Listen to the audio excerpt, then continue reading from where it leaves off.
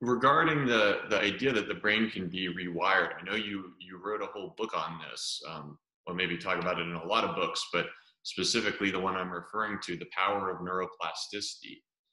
Tell me a little about what this idea of neuroplasticity is, or what the concept is, and why it's so important that you decided to write a whole book on it.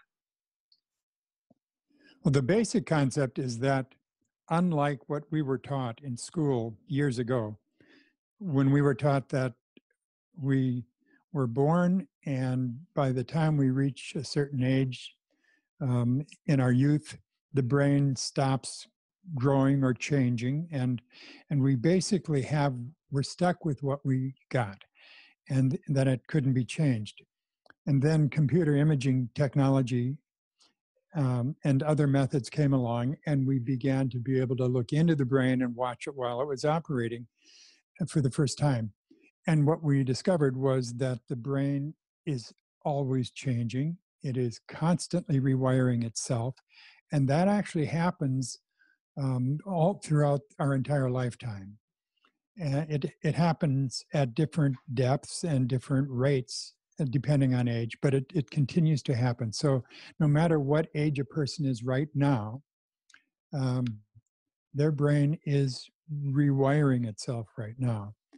And my particular interest in that was that, how does the rewiring work? And what we've discovered is that, in very simplistic terms, because it's more complicated than this in the brain itself, but the key to rewiring your brain is ultimately repetition.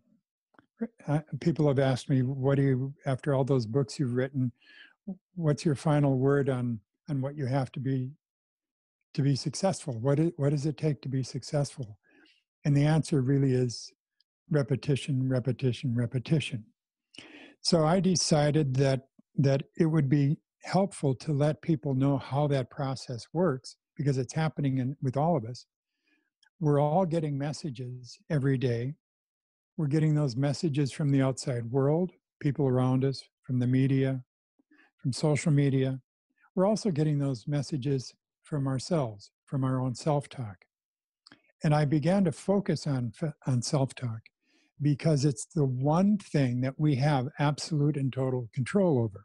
All of those other outside inputs and sources, we can affect that to some degree, but we live in a regular world, and so we're going to see media, we're going to watch television, we're going to listen to our friends.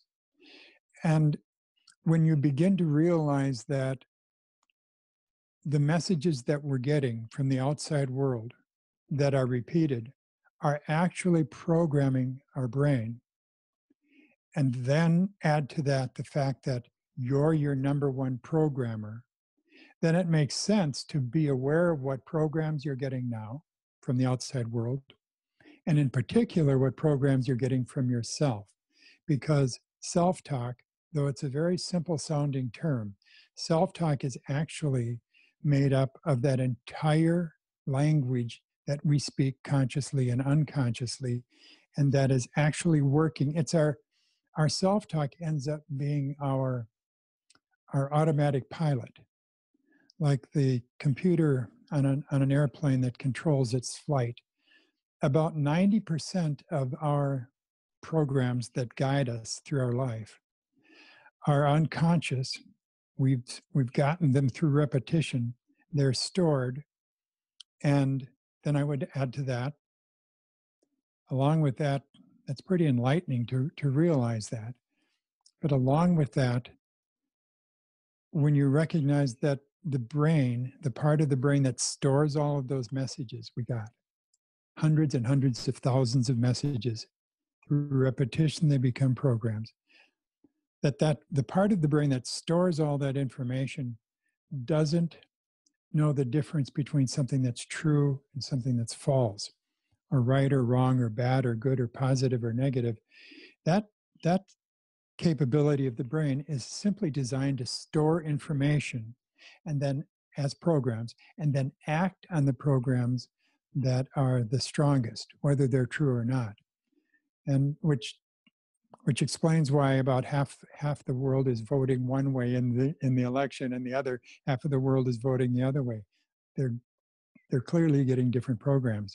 But aside from that, um, it's it's if a person wants to get better, and you start by learning that the key to success is repetition, and that you have the ability to create the repetition you need in order to get the programs that will take you where you want to go. That's pretty exciting.